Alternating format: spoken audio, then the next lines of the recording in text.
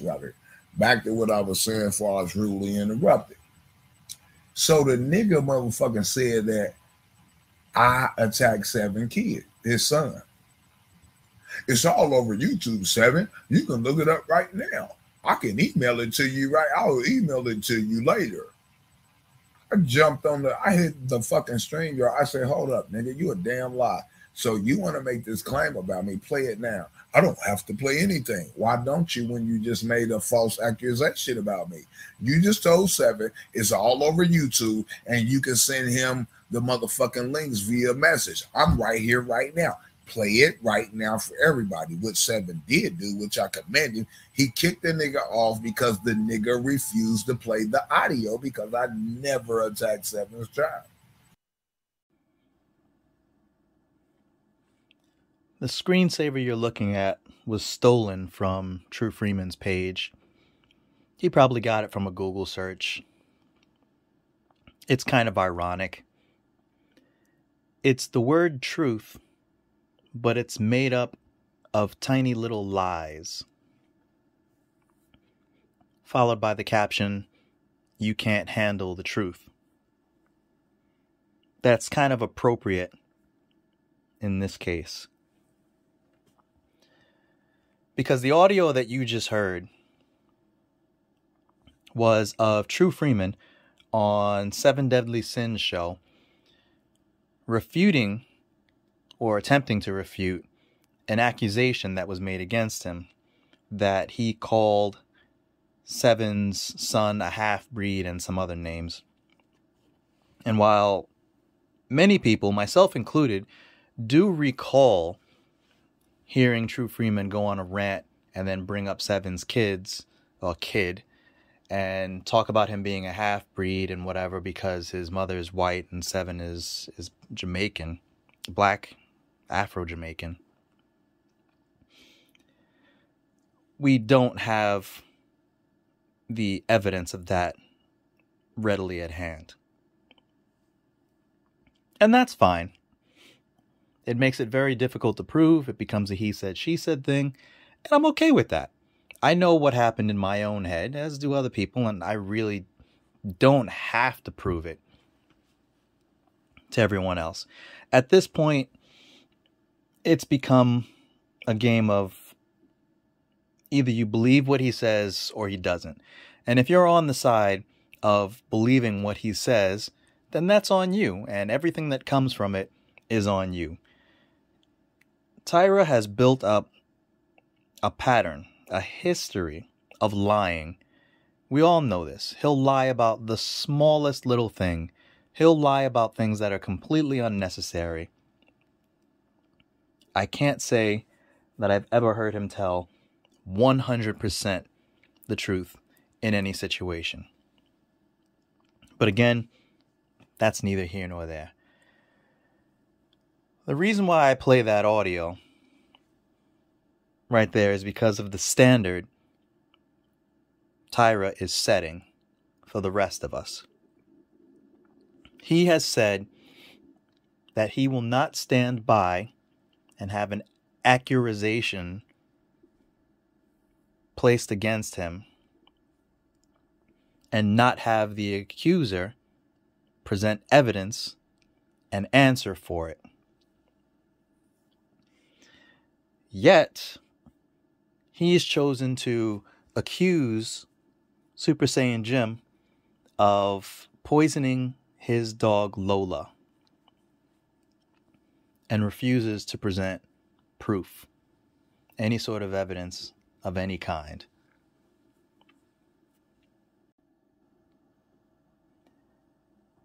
I say Jim had nothing to do with it, but this is what Tyra says.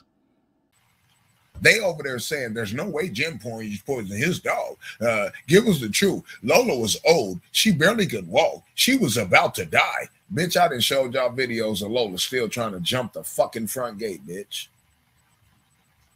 Lola was to the beat. Y'all sitting up here making all these goddamn lies trying to say Jim. There's no proof that Jim did it. How is there no proof when Jim been dropping shit on my property trying to kill my dog for 2 years? Now, I can't say with 100% certainty that he doesn't truly believe this in his head, but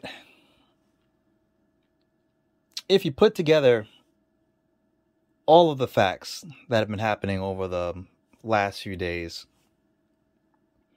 it only points in one direction.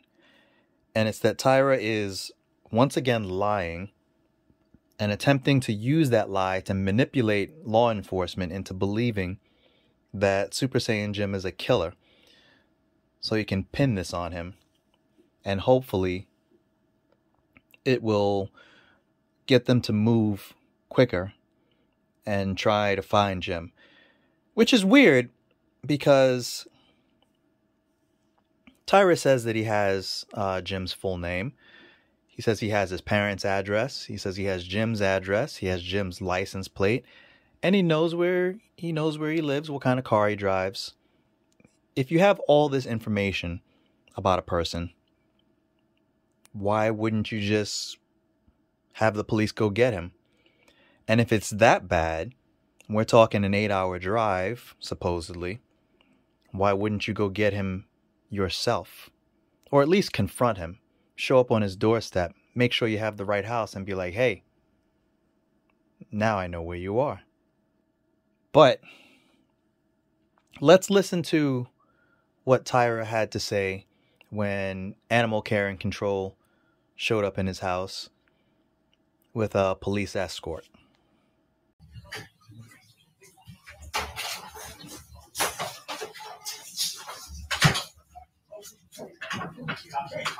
You know, they talk about shit, man. They killed Lola. So got it. I buried her. But this was yesterday. The police didn't come. Yeah, it worked yesterday. And I'm recording. I'm live. You're fine. Did y'all come yesterday? I wasn't working. That's what I had to do yesterday. I can't talk. They're not harassing my family. That had not, but I had that to deal with yesterday. So if y'all did come, it was after. You see what I'm saying? Yeah. I mean, I couldn't leave her. You see what I'm saying? What he did. All the proof, then you got threatening. They said I got to find something. He put a video up a few days ago and told us that he had something coming for us to wait for. We didn't have any idea. And then she went outside. She was perfectly fine. She come back in. I say within hours, it's just like she started laying around, kept wagging her tail and stuff like that. All right, what you just heard was Tyra and Donna telling the police that Jim killed Lola, that he dropped poison in the backyard, and that they already buried Lola, that she's gone. They removed her from the house. He also describes that she was fine. She went outside, did whatever, came back in the house, laid down, started wagging her tail, and then died in the night.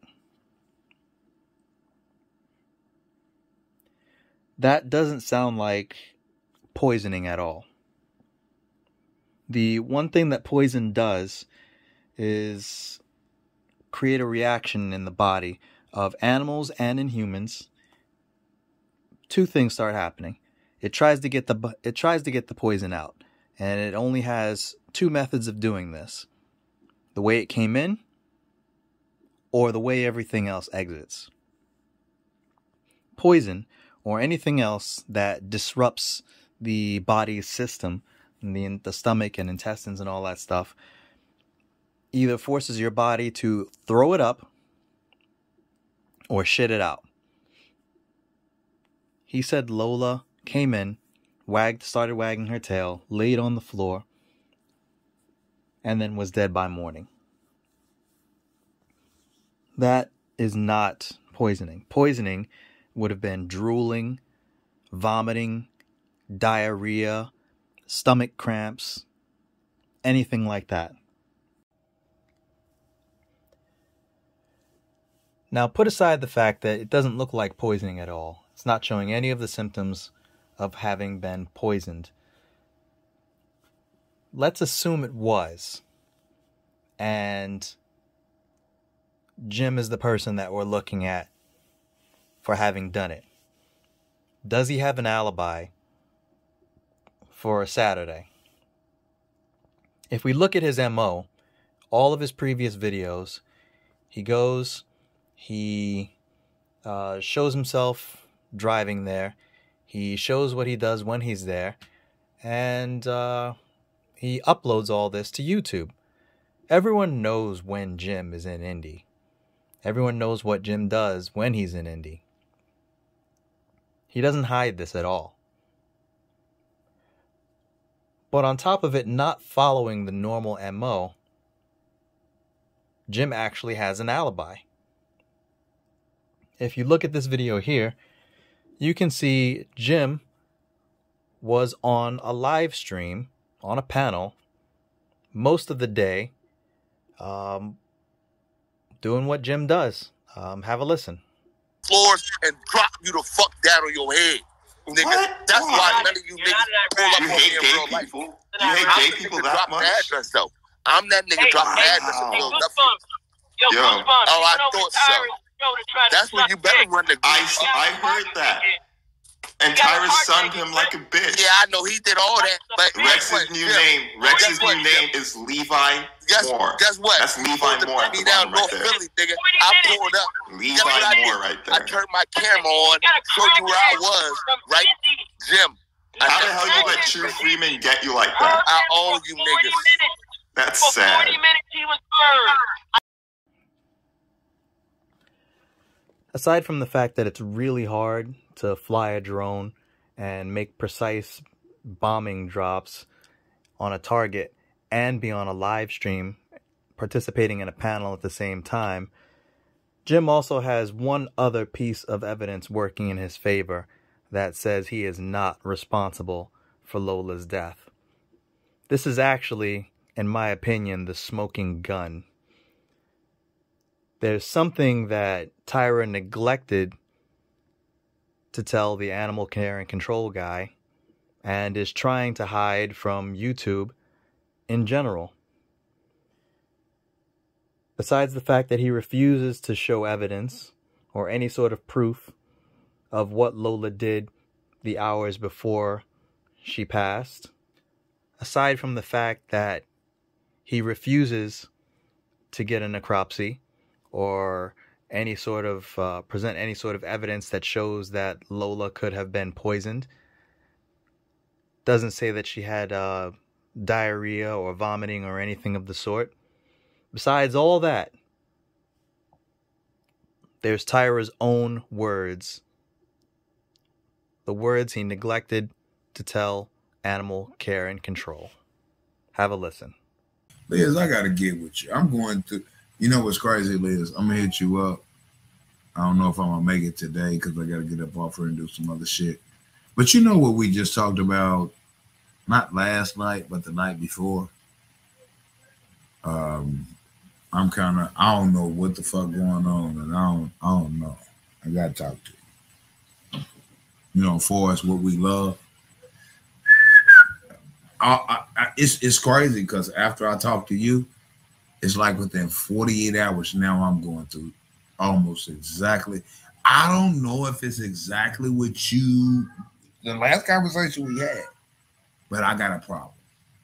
And you the only person I can talk to on the phone outside of YouTube. I don't know what the fuck going on. It was crazy.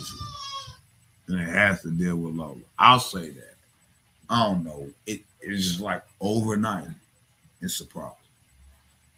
Oh my God, man, I'm getting. Let me shut up, man. I already said it. In case you didn't understand what he just said, Tyra just said that Lola has been sick for more than 48 hours prior to that conversation he was having. And that conversation was 2 days before Lola died.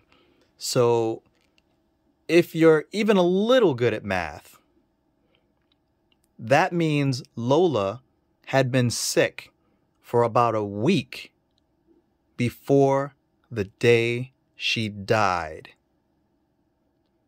The last time Jim was in Indiana was Tyra's birthday, which was 2 months ago. 2 months ago. And what he dropped 2 months ago, he did not drop any soap or lick or Dawn dish soap or toothbrushes or anything of the sort. He dropped a fake EMP, a small, barely functioning electronic device that Tyra admits when he looks out of his window on the roof of his deck, he can see it. It's still there. Tyra just admitted that Lola had been sick for a week, and he was going to talk to Liz about it and not to the vet.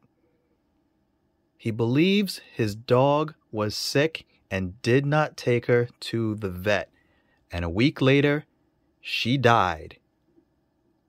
Tyra is 100% responsible for Lola's death and no one else. Negligence. He let the dog walk around the house sick for a week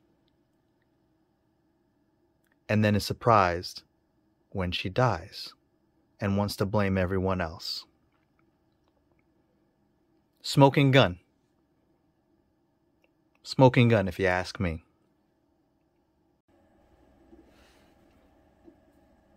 Tyra had 7 dogs at the time that he had Lola walking around out in that yard. Every single one of those dogs walked in that same yard. But only Lola was the one to get sick and die. Why is that? Now, why he was discussing this, or why he had planned on discussing this with Liz, instead of taking Lola to the vet, to have the vet check her out and tell him what's going on, I would say surprises me, but it doesn't. We've all seen how he does, how he locks up his dogs in cages for 20 hours at a time sometimes. How we've all seen how they've gone for hours without food and water. We've all seen points where he opened up the cage to the dog's pen where they were and witnessed the dog run out past him and find the closest source of water and start drinking. We've all seen this. Tyra goes almost an entire week without cleaning the enclosure where the dogs are. He'll be on live stream all day and forget to feed his dogs. He's negligent. He has a history of negligence. He had another dog, Bruno, that was taken by the state. That was, as the animal care and control person said, emaciated. Skin and bones. No food or water around. And numerous sores across his body. They took that dog because Tyra was negligent. So here we have a person who has a history of telling lies, a history of being negligent, and has shown live on air a pattern of him locking up dogs for 15, 20 hours at a time. No food, no water, no attention, no ability to go to the bathroom and relieve themselves, stretch their legs. These dogs came into his house at 9 and 11 weeks old. Puppies, newborn puppies. They were shoved in a cage. They've grown old in that cage, quadrupled in size, and now are at the point where they have no space to move within that cage, and they sit there the entire day, every day. They don't have so much as a blanket to lay on. They lay on cold metal bars. This is cruel and this is negligent. But getting back to Lola. Lola was about 9 years old, according to Donna. Somewhere between 8 and 9 years old. Lola was overweight. Lola has had 4 previous litters and 3 miscarriages. Lola has had parvovirus 2 to 3 times. Lola had poor nutrition. She ate kibble her entire life. Standard grocery store dog food, the worst thing you could possibly feed a dog. Except for the 1 month period where he suddenly decided that he was going to emulate Boss Man and start feeding his dogs a raw diet, or what he called a semi-raw diet, which consisted of, again, kibble, grocery store dog food, and raw chicken. Raw chicken that can carry salmonella. Raw eggs that can carry salmonella. And eggshells, which a human nor a dog's digestive system can process. The proper way to feed your dog eggshells, and these are for people who are looking for a calcium supplement for their dogs. You could easily do this in bones, but again, bones can be tricky, especially if they're cooked. You don't want to do cooked bones, you want to do raw bones. But getting ahead of myself. If you want something a little safer than dog bones, there's always eggshells, but they must be powdered eggshells, not crushed in your hands. I'm talking mortar and pestle. Powdered eggshells. That's the only way it's going to be able to be digested. Otherwise, it's just going to come right out the other end. There are also pills for that. There's also yogurt, plain yogurt. Dogs love it, and it will do the same thing as eggshells. You don't have to do any crushing. You can just add 1 teaspoon or tablespoon, depending on the size of your dog, to their food, and that's more than enough.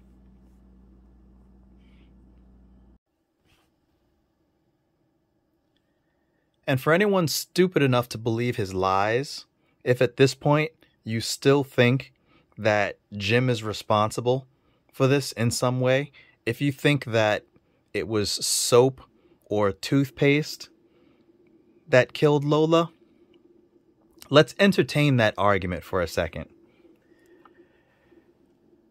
Tyra did a Google search, and he came up with a chemical found inside toothpaste called xylitol. Put that in the back for a second.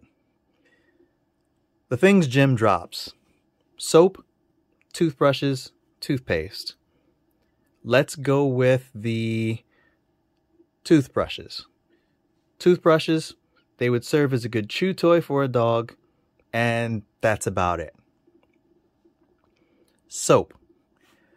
Soap, while causing dogs and people an upset stomach, will not kill them. The worst hazard you can find from a dog eating soap is a choking hazard. They could choke on it, and that's about it. Upset stomach, maybe some diarrhea, some vomiting, but at the end of the day, soap is not going to kill a dog. Going back to the toothpaste, the most dangerous chemical inside toothpaste, which Donna had brought to Tyra's attention, is xylitol. Xylitol, when taken in large amounts, is capable of killing a dog. If you look here, it says that about 3.5 ounces can kill a dog of less than 35 pounds. Lola is about 100 pounds, I'd have to say. She's overweight, that's for sure. She's looking very big, or she was looking very big towards the end. Lola was about 100 pounds. So 100 pounds, you need 3.5 ounces for 35 pounds. Lola would need about 3 small tubes of toothpaste before it became dangerous for her. We're talking about 10, maybe 10 and a half ounces. And those are travel size toothpaste. So we'd have to eat 3 full tubes of toothpaste, which was not present in the backyard. He'd have found it, I imagine, over the next 2 months. Over the 2 months since Jim had been there. In any case,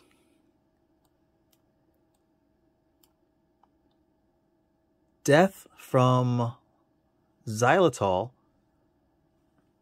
would come in the form of hypoglycemia. Death would happen in about 10 to 15 minutes of ingestion, and it would cause liver necrosis. Now, if you know anything about hypoglycemia, a dog experiencing that low blood sugar would start shaking and would probably faint. But the shaking and seizures would be obvious. Tyra said Lola came in the house, wagged her tail a little bit, and laid down. That is not hypoglycemia.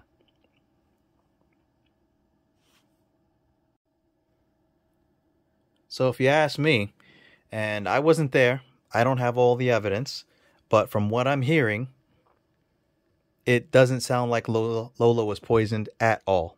And if you're going to convince me, or even attempt to convince me that it was, I'm going to need to see a toxicology report. I'm going to need to see evidence of toothpaste or soap around Lola's mouth. And that could have been done in the form of a screenshot. Well, not a screenshot. That could have been done in the form of a picture. A simple picture once you saw it. But none of the above has happened. Fortunately for Tyra, I do have a suspect. I have scoured the internet, and I have come across someone who has confessed to Lola's death. They said they did it, and they said why. I want to warn you, if you're still watching this video, the next portion is a bit disturbing, but it was there. I think the person has taken it down since. I recorded it, and we got to put it out. I mean, you're responsible. So this is on you. This is the person who is taking responsibility for Lola's death. Have a look. I did it for The Rock. I did it for the people. I did it. Shut your mouth, you thong-wearing fatty. Here's what I'm saying. No, I'm up here. I came back because you made an accusation against me that's untrue.